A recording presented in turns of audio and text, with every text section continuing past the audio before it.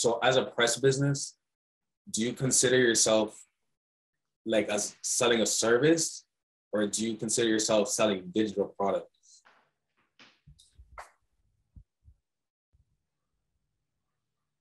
Yeah, definitely. Like as a press business, definitely what we're doing is we're selling like basically like digital services. So we're selling like packages that are one-off packages, some like retainer packages.